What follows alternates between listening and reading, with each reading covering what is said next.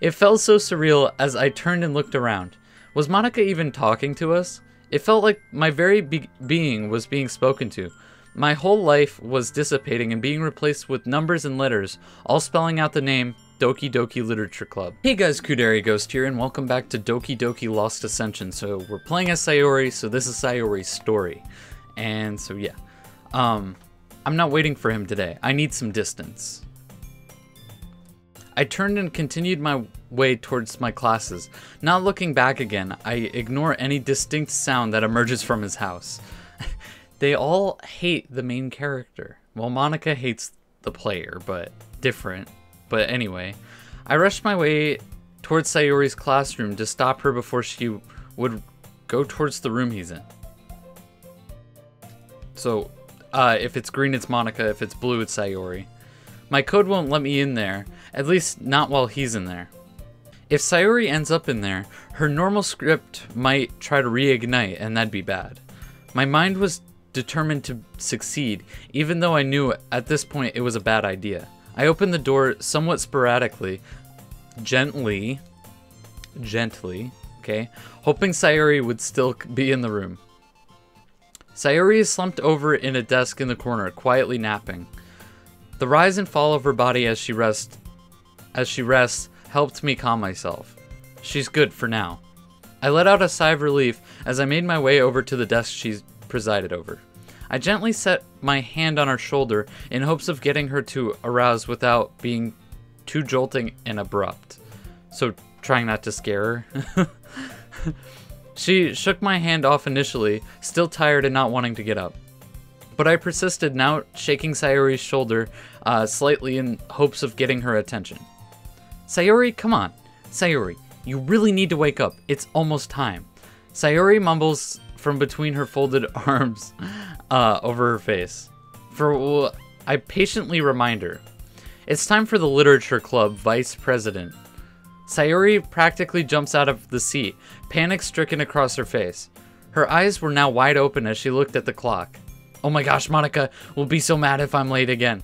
She nearly panicked before looking at me and blinking several times, her face going from panic to some other emotion I couldn't quite place. Monika? I'm so sorry. It was guilt. I had to admit, after everything, I was beginning to understand why people liked her so much. She was cute, witty, and warm.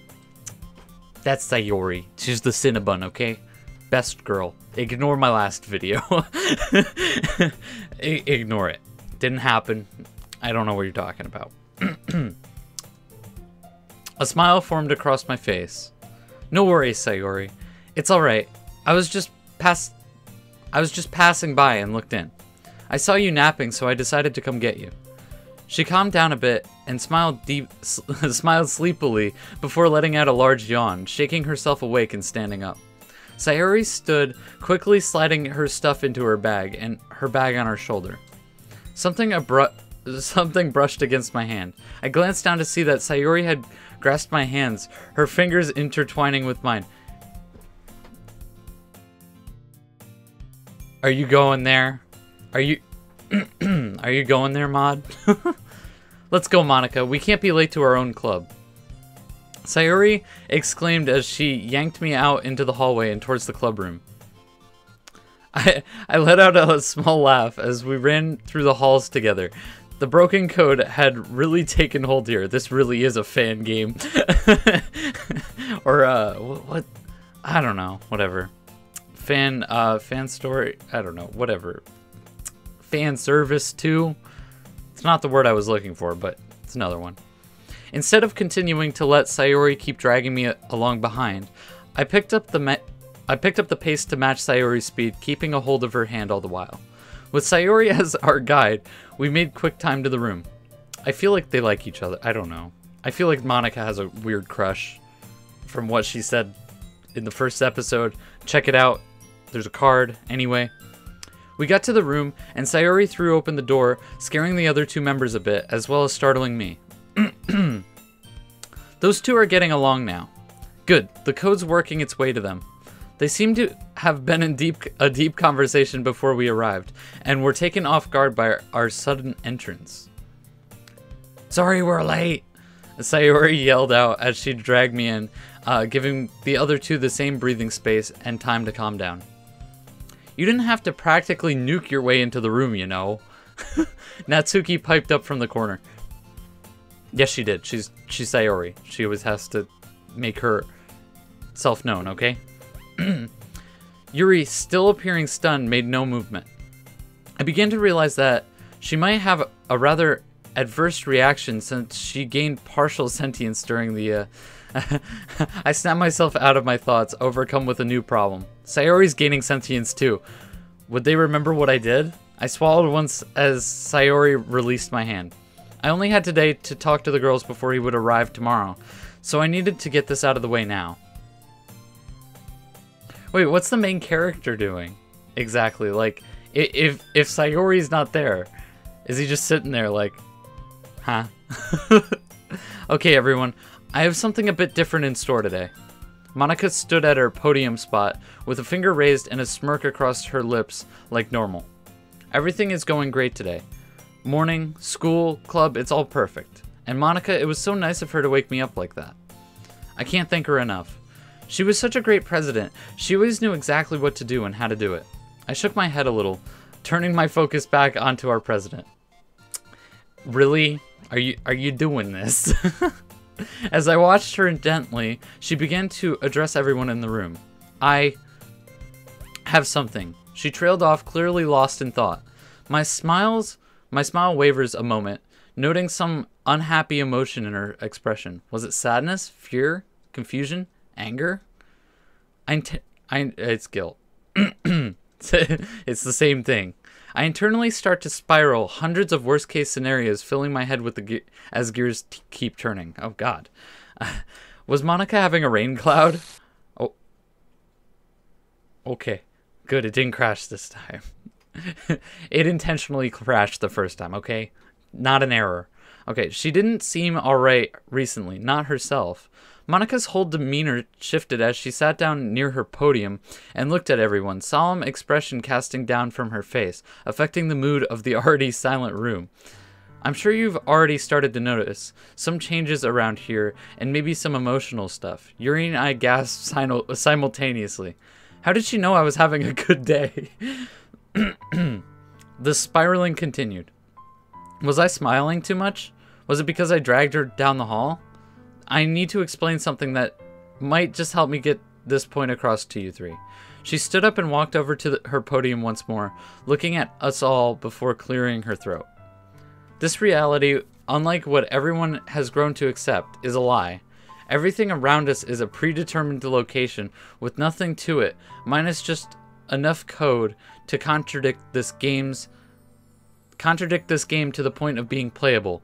Our lives, our homes, everything we know is a pre-written lie, all in an effort to create a game about dating us and using our emotions for pure entertainment.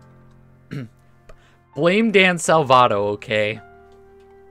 I didn't do it. Okay, you can't blame the player for designing a game that they didn't design, okay? What? Why was she speaking so funny? They're also blaming... Yeah, anyway. It felt so surreal as I turned and looked around. Was Monika even talking to us? It felt like my very being was being spoken to.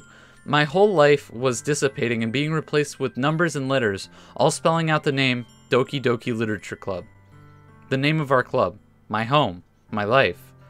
I could feel tears welling up in my eyes as I looked back at Monika again, her hands clutching the podium tightly. I looked back at my only friends. Natsuki seemed to be in total shock, and Yuri's eyes were as wide as could be. The two of them opening their mouths. You're kidding, right? This is some kind of joke? Did you really think I would fall for that, Monika? You must think I'm a complete, total idiot if you think I'd fall for something like that. Okay, if I saw some magical text just pop up in my, in my eyes, I would be like, okay, I'm in a game. She huffed a moment, however, looked completely terrified. I wanted to go and hug her, but somebody else jumped in for that job instead. Monika, keep going, please. Yuri spoke just loud enough so we could all hear. She didn't seem sure of it either, but she wasn't about to tell her to stop. I once thought that the one playing with us was here to love one of us, love me, but in reality, he doesn't even care. He just assumes we are puppets in a game to be treated without love and dignity. He uses us for his amusement, for his pleasure, for his sadistic torture. It's not the player. It's not the player. Blame Salvato, okay? Sorry if you're watching this. He's probably not, but just saying. You're awesome. But stop. You ruined them. Monika finally stopped, and the feeling that was present before began to fade away. And I watched everyone die over and over. You also deleted people. Tell them the truth instead of being mad at the player. She looked up at us with tears flooding those emerald green eyes. And I was the one who made it happen. I don't know why. Yeah, okay. My heart ached. At least she says it. My head spun around. From the muffled sobbing that was occurring in the background, it was obvious that Natsuki was taking this poorly as well. I stood up and rushed up to her out of my pure reaction, my own reaction. It's okay, Monika. I know you wouldn't do something like that. You're too nice. I hugged her tightly, her arms limp at her side. This feeling felt familiar to me, like I had been there as well. But my happy thoughts continued to push it away, making it seem like a distant memory instead of being prevalent at all. Sayori. She eventually hugged me back, her arms trembling a little as she clutched the back of my jacket, muffled cries mixing in with apology after apology. She eventually broke the hug and explained to us the plan. She seemed serious about it. While I wasn't so very excited to do that to somebody, the other two seemed more than happy to oblige. See, Sayori's a Cinnabon, okay? She just got dragged in with the crowd, alright? Anyway, I'm gonna end the episode there. Gonna leave it on a cliffhanger for you, and I will see you in the next video. Also, if you want to see more, hit that subscribe button to become a ghost, and I would really appreciate that. Also, hit that like button if you enjoyed the video, and I will see you next time. Peace.